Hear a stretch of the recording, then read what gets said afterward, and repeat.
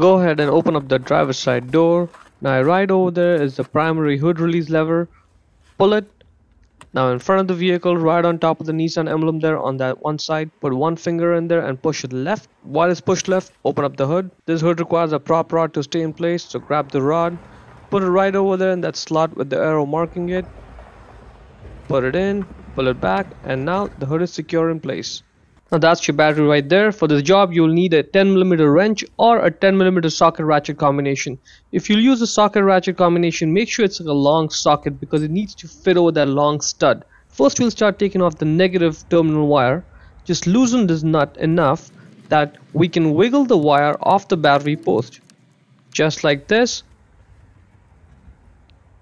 Get it out and set it aside.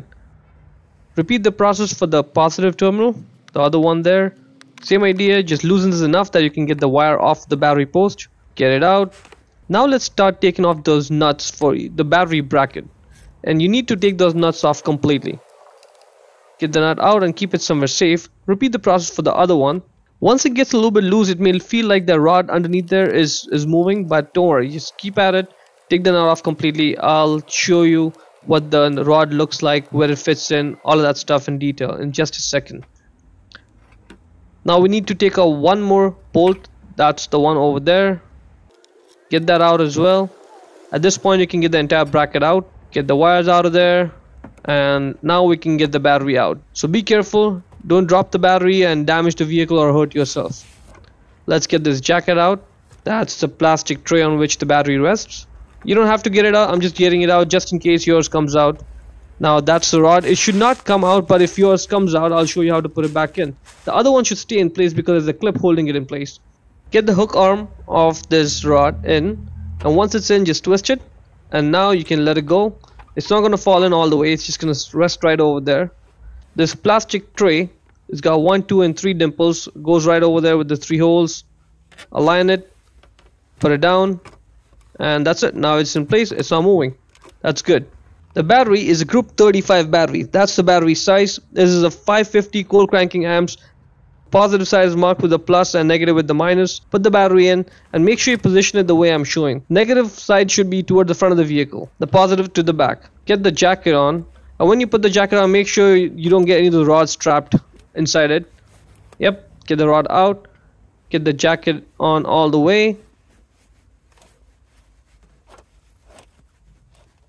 Let's put the bracket back on and just get it on like this. This is where you have to pay attention. Get the rod, pull it up as much as you can, and while you're pressing down on the rod, get the bracket over it and through the hole.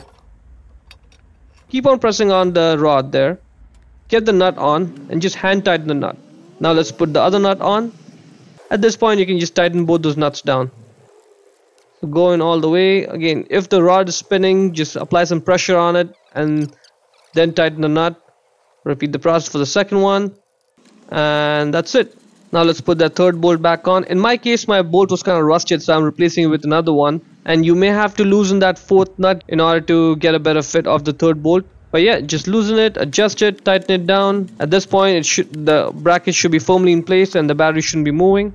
First, put the positive terminal wire on, push it down all the way.